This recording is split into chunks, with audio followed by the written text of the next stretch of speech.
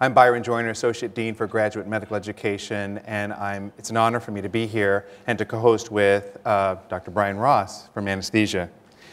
Medicine is becoming more of a team sport. We are actually having to work in interprofessional and interdisciplinary teams, and I'm thinking that you're going to see that tonight with the two guests that we have. Tonight, Drs. Jeanne Poole and April Stempien-Otero will demonstrate the teamwork in cardiology. And their presentation, which is entitled When Your Heart Needs to Help, Cardiac Interventions and Repair, will demonstrate this with some surprise that they have for us. Jeanne Poole is the professor of medicine in the Division of Cardiology, and she's also director of the Arrhythmia Service and Electrophysiology at the University of Washington Medical Center. Dr. Poole sees patients with a broad spectrum of heart rhythm abnormalities and symptoms.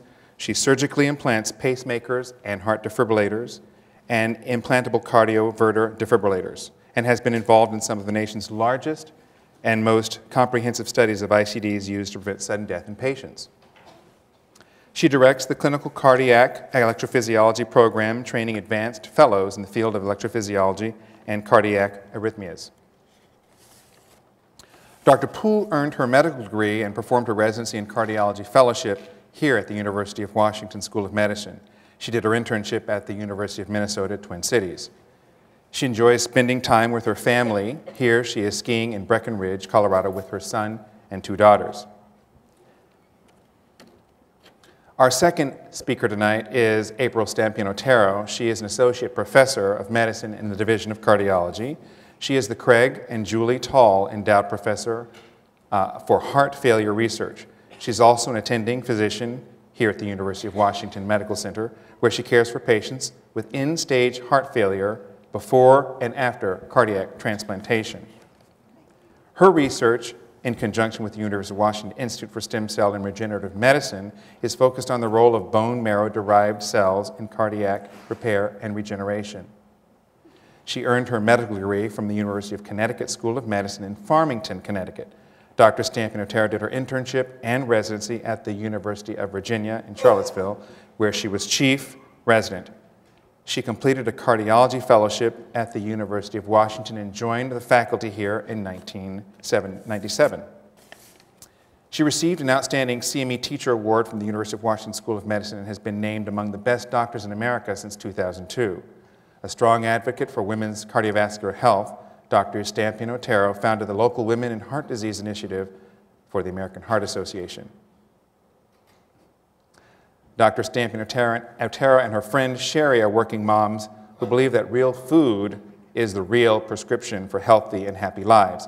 Knowing how challenging it is to prepare meals when you're busy, they've developed a blog, crunchtimefood.com, where they share ideas about making real food fast.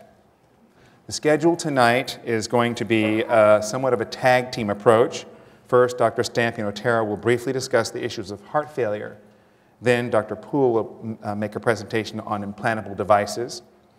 Then we're going to have a surprise guest, one of their patients, which will be very interesting, I'm sure.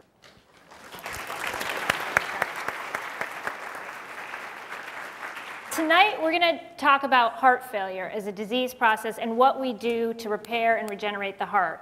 We're going to talk about the limitations of heart failure medications, and then Dr. Poole is going to talk about the electrical system of the heart and what can go wrong in patients with heart failure and other heart diseases. Then I'm going to focus on the pumping part of the heart and talk about left ventricular assist devices, and then talk about some of the studies we're doing to ultimately permanently repair the pump.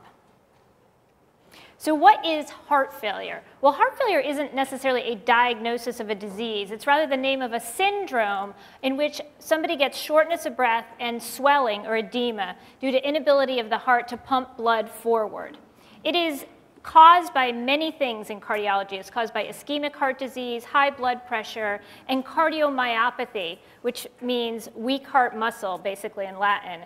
And that's a range of genetic cause and valvular causes of heart disease. It's the common final pathway for almost all diseases. Anybody with extensive heart disease for a long period of time ends up with heart failure as their heart deteriorates. It's extremely common because of that, and 9% of men between the ages of 60 and 79 and 5% of women carry the diagnosis of heart failure, with increasing numbers every year. You can imagine with the baby boomers hitting 60, we're getting to a huge group of people with heart failure, and it is currently the #1 Medicare discharge diagnosis. So of all the diagnoses of patients on Medicare in the country, heart failure is the #1, costing an estimated $39 billion yearly. We define heart failure by the severity of the symptoms, and we use this classification called the New York Heart Association classification system. And New York Heart Association Class 1 patients may have a horrible heart function, but they essentially have no symptoms.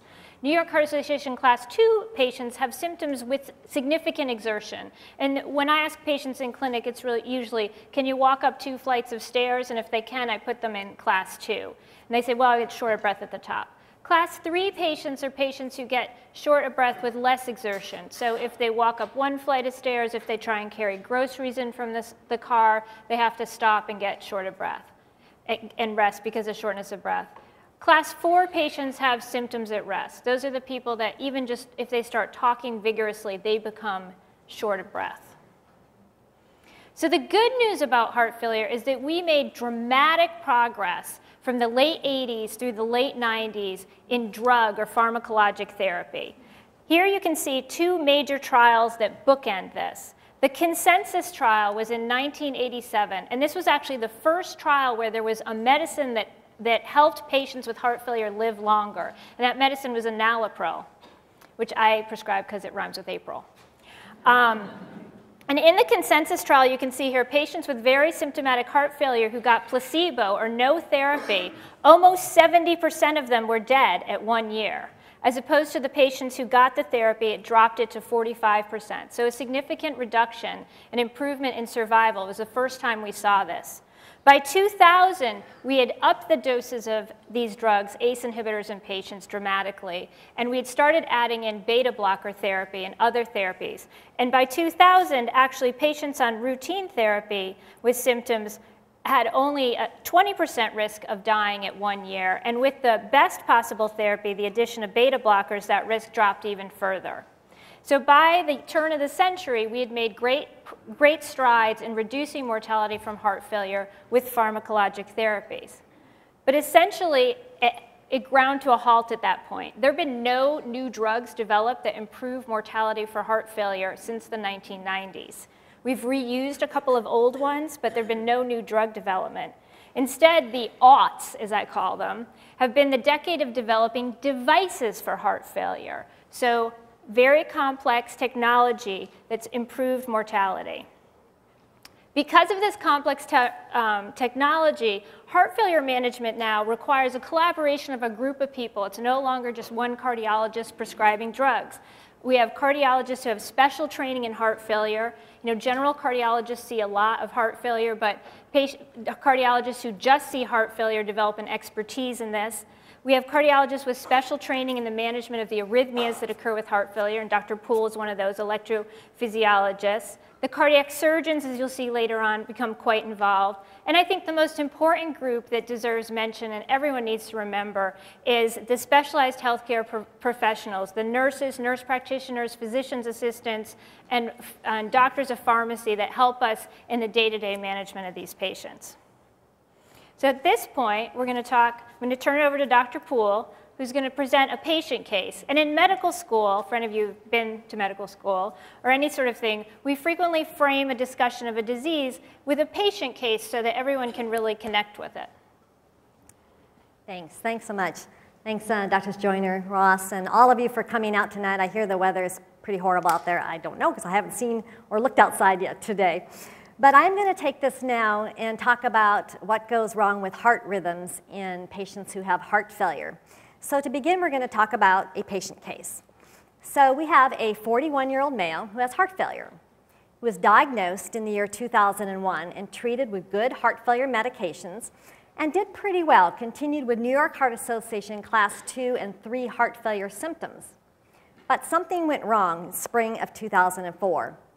This patient had sudden cardiac arrest. Sometimes it's called sudden cardiac death, but since not everybody fortunately dies from this, I'll refer to this as sudden cardiac arrest. There's a lot of confusion about what a cardiac arrest is.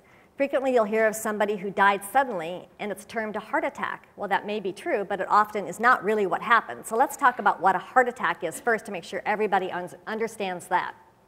Heart attack has to do with the plumbing of the heart, the blood vessels. And what you can see on this figure are the main coronary arteries. They come off of the aorta, and there's the right coronary artery and the left coronary artery, which quickly branches into two vessels, the left anterior descending artery and the left circumflex artery.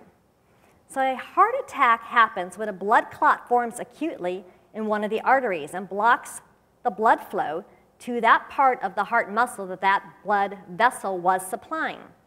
So if that cannot be acutely opened up with percutaneous coronary intervention or with a clot-busting drug such as TPA or streptokinase, that part of the heart muscle will die and turn into scar tissue. So what is sudden cardiac arrest? Well, in most cases, it is a rapid, life-threatening cardiac arrhythmia that interrupts the pumping function of the heart. That results in no pulse, no blood pressure, and no breathing. So to understand when the electricity goes awry in the heart, we first have to look at what the normal electrical pattern of the heart is. I'm an electrophysiologist, that is an electrician of the heart. So I think the electrical system of the heart is actually the most important, because without electricity, there is no pumping of the heart. So the heart's a pretty amazing organ. So there are a group of myocardial cells up in the top chamber, the right atrium of the heart, designated the sinus node. And these heart muscle cells spontaneously depolarize. That is, they create electricity all by themselves. And they do so for your whole life at anywhere from about 60 to 100 beats per minute or higher if you need to, such as with exercise or when you have a fever. This electricity then flows through the upper chambers of the heart. But to get to the bottom of the heart, the electricity goes through a center portion of the heart termed the AV node, and then conducts down some superhighways called bundle branches. These are not blood vessels. They're just super electrical conducting cells. And from there, the electricity spreads out into the working myocardium, and that's what causes the heartbeat. That's what causes your pulse. On an electrocardiogram, you'll see the result of the electricity flowing through your heart. And we term them different kinds of waves. So you'll see what's called a P wave, and that represents the electrical conduction through the upper chambers of the heart. Then that's followed by the large signal, called the QRS complex. That represents the electrical conduction through the working myocardium of the heart, followed by the T wave, which is the electrical resetting of the heart. So that's normal. What does a normal heartbeat look like on a regular standard electrocardiogram? Well, it's a nice, regular, standard rhythm. And you see P wave, a QRS complex, and a T wave. And again, normal resting heart rate can be anywhere from about 50 up to 100 beats per minute. So let's come back to sudden cardiac arrest. What is it? It's a rapid, chaotic, abnormal rhythm from the ventricles, the bottom chambers of the heart, that we call ventricular fibrillation. This is what it looks like. Chaotic, disorganized, very different from the normal heart rhythm. Think of it like an electrical short circuit going through the heart. The only way to stop this rhythm is to shock it with a defibrillator. A smaller proportion of patients can be found in a more organized rhythm in the setting of cardiac arrest. This rhythm is called pulseless ventricular tachycardia. Pulseless because ventricular tachycardia is actually quite a common rhythm that patients with heart disease have, and not all patients will have a cardiac arrest. You can see that it's much more organized and regular, but fast compared to the chaotic ventricular fibrillation. Even less common patients can have cardiac arrest due to a heartbeat that is too slow. Well, how does that happen? Well, one of the most common reasons is there's a block through that AV node or down those bundle branches. So here's a QRS complex. Here's a P wave. It should be followed by another QRS complex, but it's not. Here's another P wave. This one then conducts. But overall, the heart rate is very slow. In this instance, about 25 beats per minute. Not really fast enough to support an adequate blood pressure. And in the setting of somebody with a poor heart function, they may have sudden collapse or a cardiac arrest. So before we get to treating ventricular fibrillation or rhythms that go too fast, you need to understand what we do for rhythms that go too slow. Well, we can implant a pacemaker. Well, what is a pacemaker? Pacemaker is a pulse generator that has the electronics and can deliver an electronic stimulus down wires. We call them leads. 1 or 2 leads will be placed into the right-sided chambers of the heart, in this example in the right atrium and another one in the right ventricle. What will you see in an electrocardiogram? Well, if the patient does not have their own heartbeat, the pacemaker will take over. A little electronic signal is put down the wire that causes a contraction of the heart. However, if the patient has their own heartbeat, the pacemaker just sits in the background, it's inhibited, and waits, looking to see if the patient is going to have their own heartbeat. But if not, it will then stimulate the heart to contract. So that's how a pacemaker works. That's the fix for a heartbeat that is too slow. What does it look like inside the heart? Well, this is an X-ray of a patient that has a pacemaker implanted. In this case, the pacemaker generator is implanted under the skin up in the right upper chest. There's a single lead that is advanced through a vein underneath the collarbone, comes down into the heart, and sits inside the right ventricle. All right, let's get back to sudden cardiac arrest due to the most common rhythm, ventricular fibrillation. So here's our chaotic ventricular fibrillation rhythm. What happens if that is not shocked? Well, it goes to this rhythm. You may call that flatline. We call it asystole. It's a big difference because this rhythm is a shockable rhythm, VF, whereas this rhythm is not shockable. What's important about that? Well, we know that people who have sudden cardiac arrest in public places or in their homes, time is of the essence. It's the time from when they first collapse with ventricular fibrillation to receiving that life-saving shock that matters. And the time is in the matter of minutes. So survival decreases very rapidly as time passes, such that by about 10 to 15 minutes, if a patient has not been shocked back to a normal rhythm, their chance of survival is dismally low. How big of a problem is sudden cardiac arrest? It's big. So altogether, cardiac death represents about 500,000 deaths in the United States per year. It's the number 2 reason to die in the US, right behind all cancers lumped together. What about cardiac arrest? There are 300,000 cardiac arrests occurring in the United States every year that are attended to by an emergency medical system. It is the number 3 reason to die in the United States. That translates into 700 individuals every day who are victims of sudden cardiac arrest. Unfortunately, survival is poor. For all comers, survival ranges from about 3% up to about 16%. That's not a very good outcome. If, however, you can get to a patient quickly with a defibrillator shock, survival can be as high as 40%. So, for instance, in King County and in the surrounding areas, we can get to patients quickly. We have a good emergency medical system. So what kind of people are at risk for sudden cardiac arrest? Well, heart failure patients from any cause, patients with underlying coronary artery disease, especially those who've had a heart attack. Occasionally, people who are having a heart attack also can trigger ventricular fibrillation at the same time, a double bad whammy. Any abnormal cardiac muscle problem that's not related to coronary artery disease, we call that a cardiomyopathy. That can be idiopathic, meaning we don't know what caused it. It can run in families. It can be a result of cardiac valvular problems. It can be a result of a thickened heart. We call that hypertrophic cardiomyopathy. Or a more rare but important cause of sudden cardiac death, especially in young athletes, arrhythmogenic right ventricular cardiomyopathy. Also, there are individuals who have no structural abnormalities of the heart whatsoever.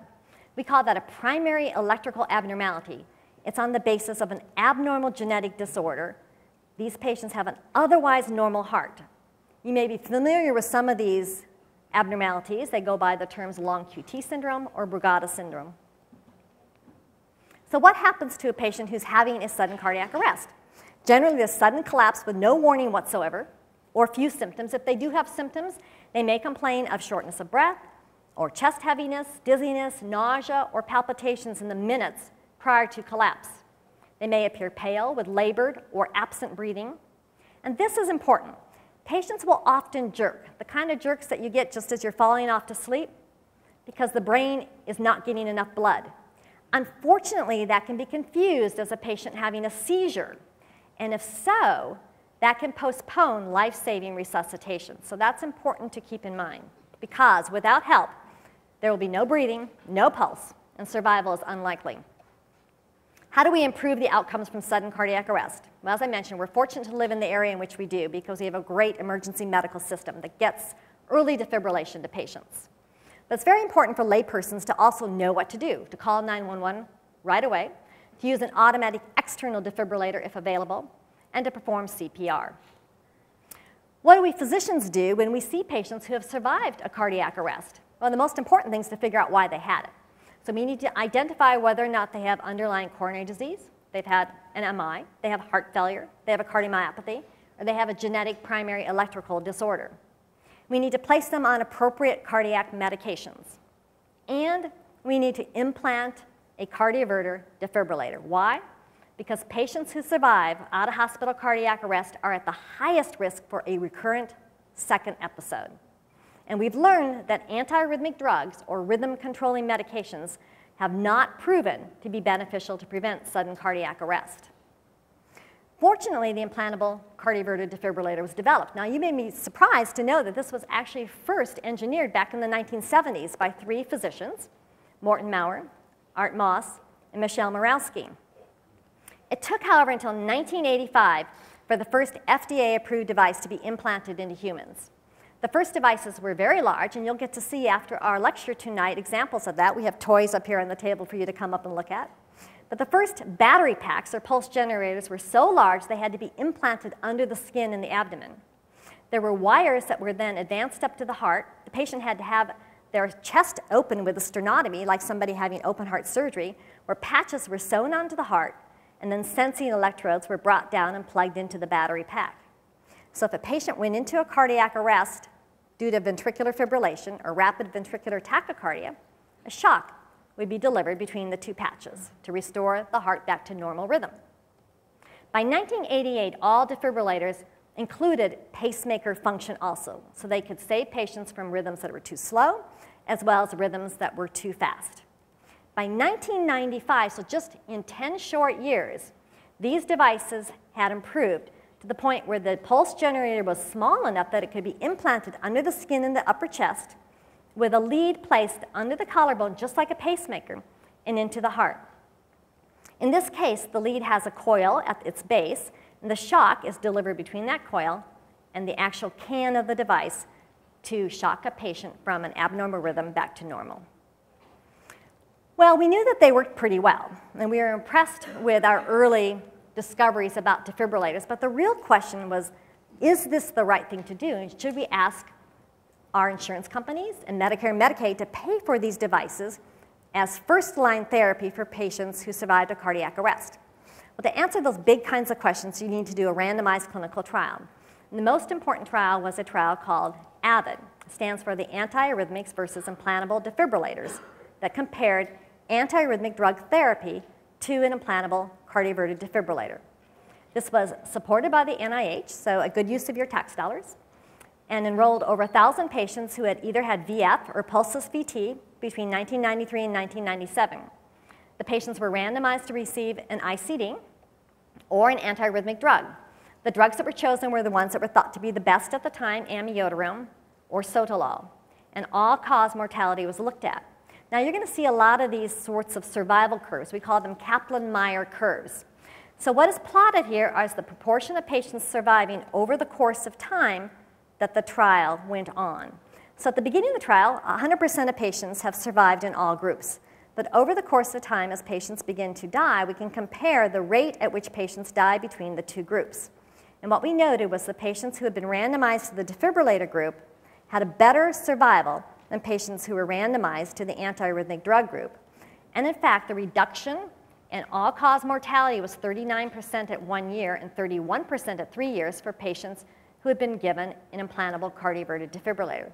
So this was really the most important trial that told us that the right therapy for survivors of sudden cardiac arrest was an implantable cardioverter defibrillator. Well, what about patients who are at risk for sudden cardiac arrest? Who are these patients? Well, they're patients who have not had VT or VF and have heart failure, but we know are at risk for having one of those fatal arrhythmias at some time in the future. So it was clear that we needed another kind of a trial that would examine the question of using an ICD for what we call primary prevention or prophylactic use. To figure out who to study, we needed to look back at some of the other trials and understand a little bit better about heart failure patients and how they die. So these are pie graphs of cause of death from a trial called the Merit Heart Failure Trial. This was an important trial that examined one of the beta blocker drugs, metoprolol, for heart failure therapy. One of the interesting aspects of this trial was looking at what we call mode of death. So I have 3 pie charts. You can see that for the sickest patients, those who are New York Heart Association class 4, the pie is biggest. That is, as expected, there were more deaths than in patients with New York Heart Association class 2. But as a percentage of all deaths, patients with more modest heart failure were more likely to die of sudden death than patients with advanced heart failure who were more likely to die of progressive heart failure. So if you're going to examine the benefit of something that shocks the heart, you're going to want to look at it in patients who have less severe heart failure. Another way to think about this is to look at the rhythm at death. So as worsening heart failure progresses, patients are less likely to be found in a shockable rhythm and more likely to be found in a non-shockable rhythm. The single most important study that looked at ICDs as primary prevention was the Sudden Cardiac Death in Heart Failure trial. This was a trial based out of the University of Washington, and several of us were involved as principal investigators in this trial. It was led by Dr. Gus Barty. I was a co-investigator, as was Dan Fishbein, who's one of the other heart failure physicians here at the University of Washington. This was a very large trial. It was conducted in 148 sites across the United States, Canada, and New Zealand. There were 2,521 patients enrolled in this trial, with all forms of heart failure, both what we call ischemic, that is having underlying coronary disease, and non-ischemic. They were randomized to 3 different therapies. One was a drug, amiodarone, because even though we knew that it was inferior to an ICD for survivors of cardiac arrest, we didn't know whether or not it would prove to be a successful drug at preventing cardiac arrest in patients at risk. So this was a drug studied in a blinded fashion, so patients didn't know if they were on the active drug or a placebo drug, and then the remaining third of patients were randomized to receive a defibrillator. To get into the trial, patients had to have what's called an ejection fraction of equal to or less than 35%. Now, an ejection fraction is the amount of blood that is ejected out of the heart with a single heartbeat, and normal is about 60%. So those people had about half their heart function. They had modest heart failure symptoms, that is, they were class 2 or 3. We looked at the endpoint of all-cause mortality, very long follow-up, nearly 4.5 to 5 years, and again, this was an NIH-sponsored trial. Now, this curve goes the opposite direction than the one I showed you earlier because it's plotting mortality over the time of the trial. So at the beginning of the trial, everybody's alive, but as the trial progresses, people start to die. The first comparison is the blue line, the amiodarone drug, compared to patients who were on the placebo drug. And there was no difference. You can see these lines overlap each other. That is, that amiodarone did not prevent patients from dying, and particularly did not prevent them from dying from sudden cardiac arrest. So although it's a useful medication for many rhythms, it wasn't useful to prevent this life-threatening arrhythmia. On the other hand, the implantable defibrillator decreased mortality compared to patients who were on placebo drug. Patients who received the ICD had a relative risk reduction in all-cause mortality of 23%. This was also the first study to examine the benefit of the ICD for all causes of heart failure. So here is the benefit of the ICD, the pink line compared to the placebo patients in the yellow, for those with coronary disease and those with heart failure due to other causes, non-coronary disease. Overall, mortality is higher in those patients with underlying coronary disease than it is for those with other causes of heart failure, but the relative benefit, the difference in mortality between the ICD in the placebo arm of the trial was the same. And this was really critical information. Now, when you're examining the benefit of an ICD, you would expect that you would see along the course of the trial people being saved from ventricular fibrillation. And indeed, that's what we saw. And we saw a lot of it. So this is an example of a rhythm from a patient that was actually enrolled in the SCUD-HEF trial. This is their tracing. Here's nice, normal, regular rhythm. It starts to become perturbed, and the patient goes right into ventricular fibrillation. You can see that rapid, chaotic rhythm. They receive a shock, which restores them back to normal rhythm. So that was truly a life saved from the defibrillator. There were other important observations from this trial. I took a look at the patients who actually, over the course of time in this trial, had VT or VF. And we learned some important things about those patients, what their future risks were, and how to manage those patients better. Another one of our heart failure physicians here at the University of Washington, Dr. Wayne Levy, applied his Seattle heart failure model risk stratification to the SCUD-HEF patients, again, to examine which patients are most likely to benefit from ICD therapy. Another very important sub-study of this trial was to look at the cost effectiveness of this particular therapy. People often wonder how expensive these devices are. They cost about $17,000 to $25,000. But when we think about whether it's worth spending that amount of money on a particular kind of therapy, we talk about it in terms of life years saved. So an ICD is associated with $33,000 that must be spent to save a single life. Now, how does that compare to other things that we do? Well, the benchmark that we normally use is $50,000 to $60,000 per life year saved, we think is a good deal. And that comes from dialysis patients. It costs about $100,000 to save one life for patients on statin therapy for several decades. So actually, this is a very cost-efficient strategy, particularly when you think that most people will otherwise die from a cardiac arrest if they don't have a defibrillator. Also important was that following the SCUD-HEF trial, the Center for Medicare and Medicaid Services, CMS, reimbursed ICDs not only in coronary disease patients, but extended reimbursement for primary prevention of sudden death in eligible heart failure patients with and without coronary artery disease. Also, in the 2008 American Heart Association, American College of Cardiology, and Heart Rhythm Society guidelines for device-based therapy of cardiac rhythm abnormalities, these guidelines assigned the highest recommendation, we call that a Class 1 recommendation, for using ICDs to prevent sudden cardiac arrest in eligible patients. That is, patients with moderate heart failure, Class 2 or 3, have an ejection fraction equal to or less than 35%. We like to encourage any patient who has heart disease to know your ejection fraction because you might be eligible for this life-saving therapy. How do we follow patients who have ICDs? Well, we see them back in our clinics, and we can talk to their devices with what we call a programmer. And this programmer makes a link to the device, and from that, we can print out information, and we find out how the device is programmed. We can also see if the device has logged any abnormal rhythms or whether the patient received any therapy from the ICD. So here's a patient who came into clinic for a routine checkup. I've changed the colors on this to make it a little bit easier to see. Normally, it would be printed out on white paper. But this patient didn't know that he had had an event, but we found out about it by simply interrogating the device. So here's what the device saw. It picked up an abnormal fast rhythm. It assigns these marker channels. This is what the device calls the rhythm. It called it ventricular fibrillation, delivered a shock, and restored the patient back to normal rhythm. This occurred in the middle of the night. The patient was sleeping, didn't even know that this happened. That would have been most likely a death had this patient not had an ICD. For patients who have ventricular tachycardia, that more organized rhythm, very frequently we can stop the rhythm in a painless method that is not using a shock.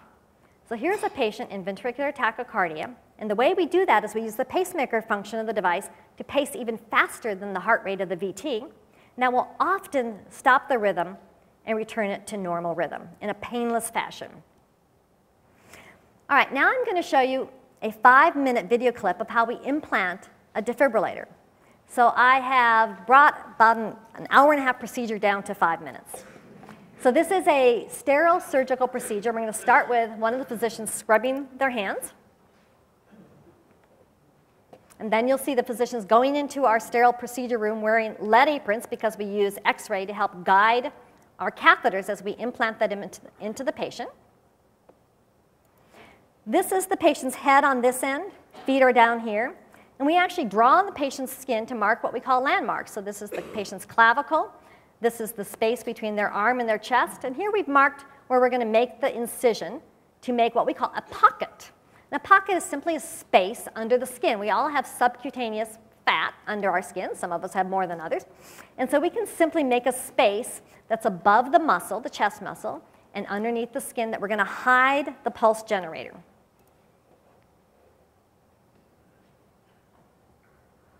So physicians noting the different landmarks and where they plan to make the incision.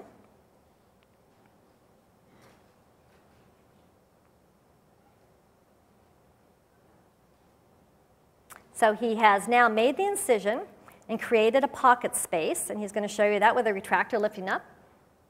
So that's the space we're going to hide the generator.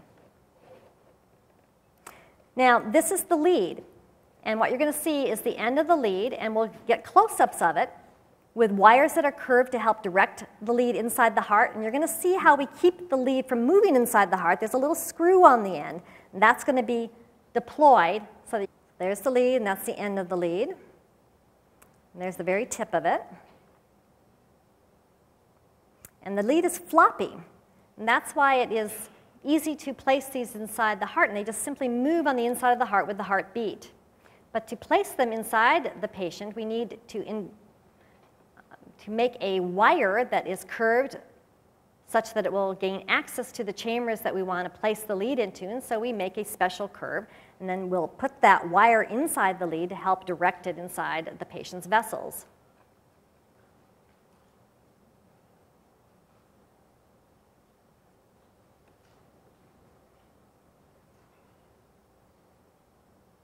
You can see now that the lead is curved on the end. That's a little clip, and that will be placed around the end opposite from the tip where the screw comes out, and you can see that that is being twirled now, and that will cause the little screw to come out of the end of the lead. And when the lead is actually inside the heart, that's what the physicians will do to have the lead grab some of the tissue on the inside of the heart so that it won't move, it'll stay in place. To gain access to the vessel under the collarbone, it's just like a regular IV. So a needle is used to access the vessel.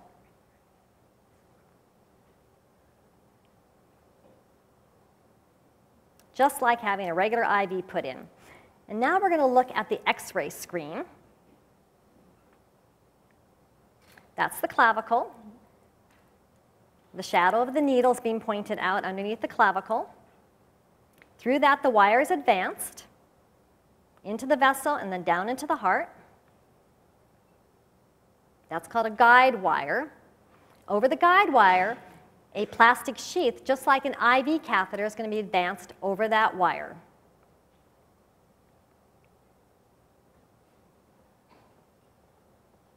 That's the plastic sheath.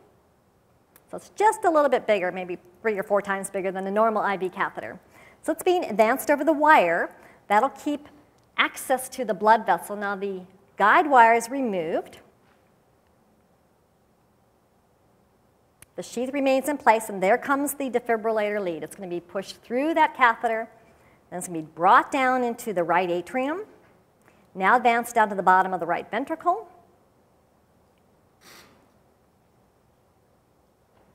At the very tip, you'll see that that screw is going to be deployed, and that's what will keep that catheter in place.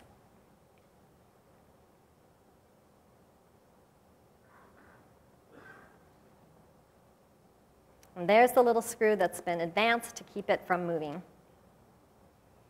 And that's what the lead looks like now that it's been placed inside the heart. Here's the pulse generator. And it needs to be connected now up to the leads. It's connected by placing the lead inside some portals, and then we use a wrench to secure the leads inside what we call the header block, which is the top of the pulse generator.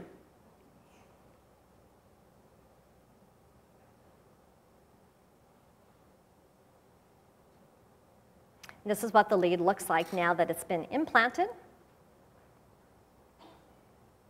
and connected to the pulse generator, which has been placed inside that pocket.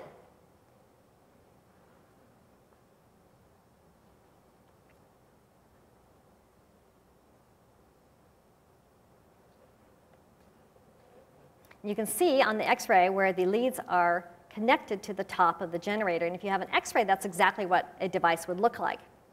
Now, we're looking at the rhythm screen. So this is a nice normal beat. We need to make sure that the device is going to actually work for the patient. So we actually stir up a little bit of a fast heart rhythm, and with the patient sound asleep so they won't feel anything at all abnormal, we let the device go ahead and shock the patient out of a fast rhythm and restore normal rhythm. That assures us that all the connections to the device are proper. And there's the shock being delivered, and the patient's rhythm is restored back to normal.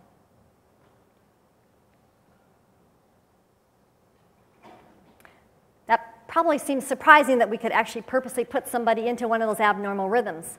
But you see, that rhythm is easily treatable as long as you can shock it. It's time that makes patients not survive that rhythm. But a few seconds of that rhythm is not an issue for a patient. So now the whole procedure is being finished up. The incision is closed. Nothing is going to be seen on the outside of the patient's body whatsoever. So that's an implantable cardioverter defibrillator. 5 minutes from an hour and a half. So back to our patient. So the patient did well until 2008, when he was admitted to the hospital with worsening heart failure symptoms. The options at the time were to see if any of his medication therapy could be maximized, or to consider something called cardiac resynchronization therapy. Now, what is that? Well, a lot of heart failure patients have what we call dyssynchrony. That is, the heart is not moving the way it should be. What we'd like to see is that the septum and the lateral wall of the left ventricle come in together at the same time, but often it doesn't. The septum comes in first, followed by the lateral wall. And when it's dysynchronous like that, cardiac function can be worsened. We'd like to see it come in together. So what's the fix? The fix is something called CRT, or cardiac resynchronization therapy. Not all heart failure patients have dyssynchrony, and therefore not all are candidates for this procedure. So how do we get rid of this dyssynchrony? Well, we can electrically stimulate the heart, or pace it, from both sides of the left ventricle. That is, we take over the heart electrically speaking. How do we do that? Well, I've shown you how we can put pacemakers inside the heart, or ICD leads that also function as pacemakers. So we can do that, but how do we get over to the left side of the heart to cause that side to contract? So here would be our pacemaker or ICD lead in the right side of the heart. To get to the left side of the heart, we have to be a little sneaky, because we can't put a lead actually in the left ventricle. That's the side of the heart that pumps out to important organs such as your brain. So if a blood clot were, for instance, to form in that lead, that would be a bad thing. A patient could have a stroke. But there's an entrance to a vein in the right atrium, and then that vessel snakes around behind the heart and then gives off branches on the outside of the heart. So if we can get into that vessel with a pacemaker lead, we can actually then snake it around and land on the outside of the heart, on the lateral wall or the outside of the left ventricle with a standard little pacemaker leads. And then we can stimulate the heart. Again, we're going to use the pacemaker in a novel way. This patient doesn't have to have a slow heart rate. We're just going to beat out his own electrical system and cause the two sides of that heart to come in and reverse that dyssynchrony. To do that, we use dye to fill the vessels of that special vein called the coronary sinus, and then we implant all of the leads that we need to perform this particular therapy. So here's a lead in the right atrium, one in this special vessel coming behind the heart, and one in the bottom of the right ventricle, and then we pace between these two leads. So here's an x-ray of somebody who has a CRT. In this case, it's implanted from the right side. Here's the lead that snakes behind the heart, and it lands over here on the lateral wall of the ventricle. Here's the lead that's in the right ventricle, comes up, and then is plugged into the pulse generator. So if the lead has that special coil on it, this device can perform all functions. It can pace for a patient with a slow heartbeat, it can shock for a patient for a fast heartbeat, and it can provide this resynchronizing pacing kind of therapy.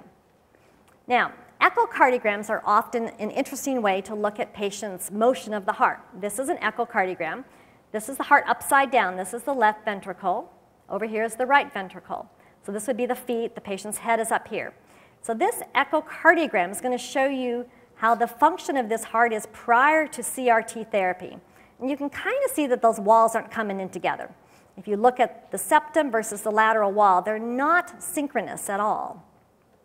After CRT therapy, you can probably appreciate how those two sides are coming in together.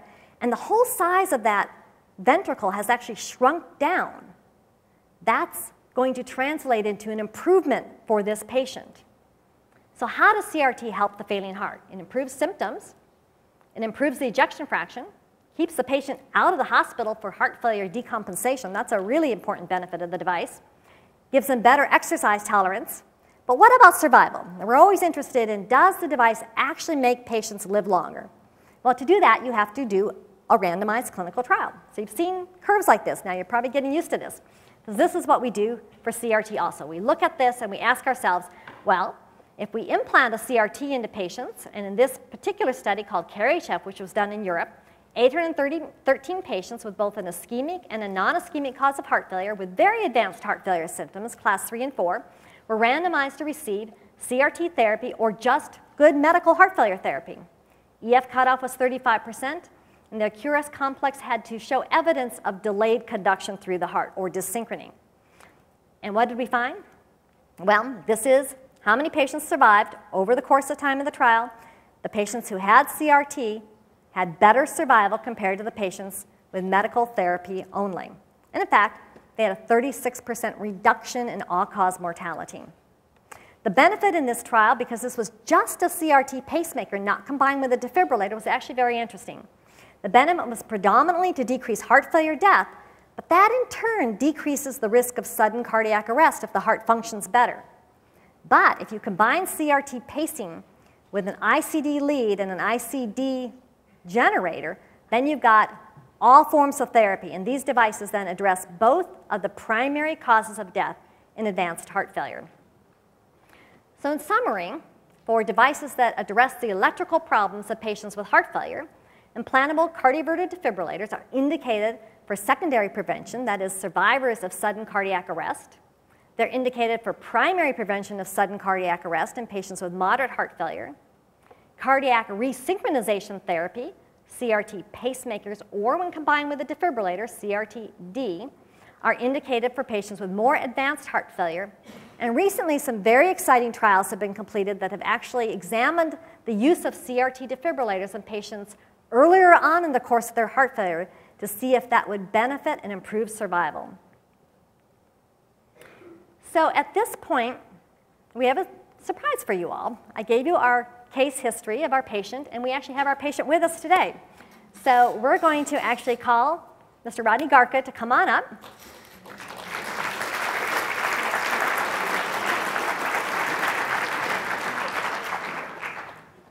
And we're going to ask him some questions.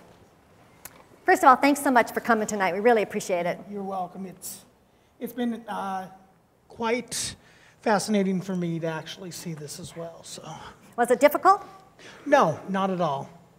Not at all. I suppose as a patient, you don't often know exactly what everything is going on.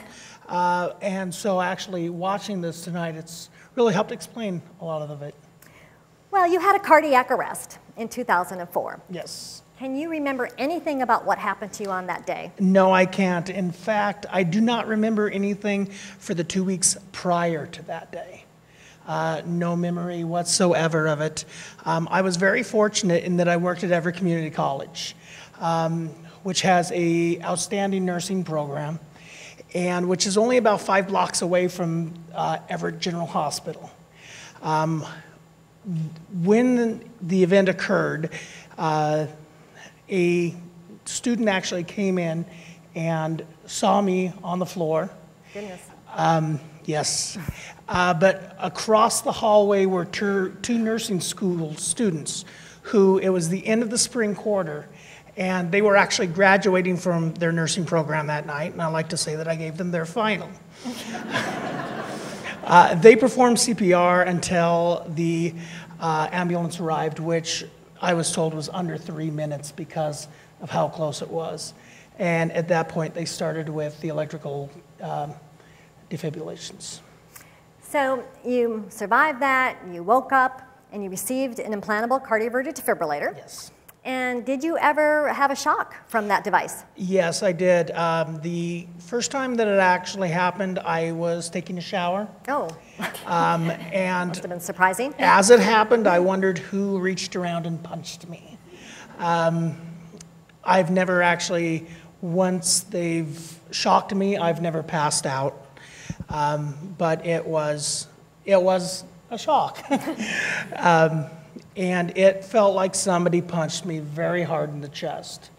At that point, of course, we contacted them and went on in to find out why. And it was a necessary shock. So the years went on, and for a while you did well, and then your heart failure started to become worse. Yes. So your single ICD was then changed out with leads added so that it could be a combination device for cardiac resynchronization therapy and a defibrillator, correct? Yes, that's correct. Mm-hmm. And did you feel better initially after that was implanted? I did.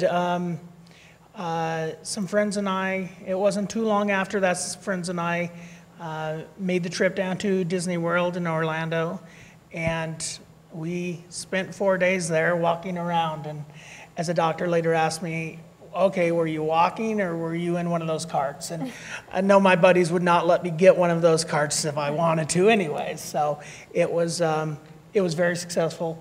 It kept me quite a bit of energy. Would you have been able to walk around Disneyland in those weeks or months prior to having the upgrade to the CRT? No, not at all. Not long before that, my girlfriend and I had gone to a Bite of Edmonds event, and we had to park about 4 or 5 blocks away. About every block to maybe a block and a half, I was having to stop to actually catch my breath at that point. So it was a real dramatic change Very just dramatic. with CRT therapy. Yes. So you definitely benefited from electrical devices Absolutely. to help your heart. Dr. Stempien-Otero, do you have any other questions?